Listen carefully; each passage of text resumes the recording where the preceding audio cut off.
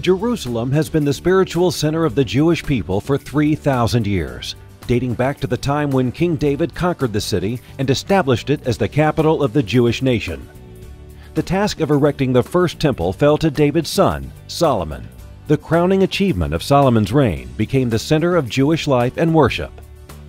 The first temple stood for 400 years until Jerusalem was captured by the Babylonians, who razed the holy city and took the people into exile.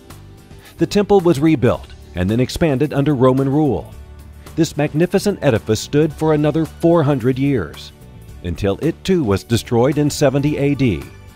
The temple was engulfed in flames until all that remained was a portion of the western wall. For over 2,000 years, the restoration of God's holy city of Jerusalem has been on the hearts and lips of the Jewish people who were driven from their homeland. As the years wore on, next year in Jerusalem became the prayer of Jews around the world at the close of the Seder meal. In 1947, while the United Nations authorized the rebirth of Israel, it refused to recognize Jerusalem as its rightful capital, a devastating decision that has become nearly a universal policy among Western nations. The Arab-Israeli war that followed resulted in a divided city. Western Jerusalem became Israel's capital city, while Eastern Jerusalem, including its many holy sites, was occupied by Jordan.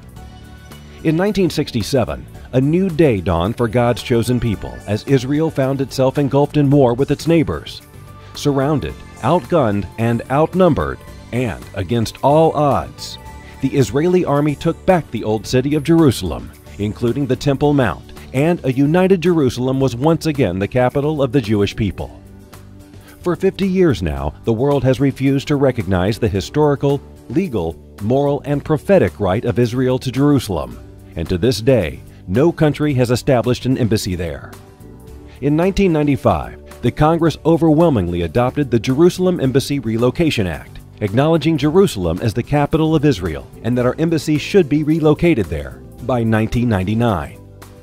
Unfortunately, the law contained a loophole that allowed the president to issue a waiver every 6 months to keep the embassy in Tel Aviv. Since 1999, every president has said they would comply with the Relocation Act, but in the end, they all signed the waiver. During his campaign, President Trump promised to move our embassy to Jerusalem. As president, he appointed David Freeman as ambassador to Israel, a strong supporter of the move. But so far, no progress towards that goal has been made. Haven't God's chosen people waited long enough? Every other nation on earth has the right to choose its capital city, except Israel. This year marks the 50th anniversary of the reunification of Jerusalem. 50 years of waiting, hoping, praying. Today, we invite you to join us in encouraging President Trump to make good on his promise. First, by praying for Jerusalem and our president.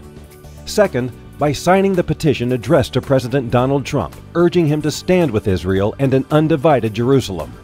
Third, by sharing this important issue with your friends, your family, your neighbors, and co-workers, and ask them to sign the petition as well.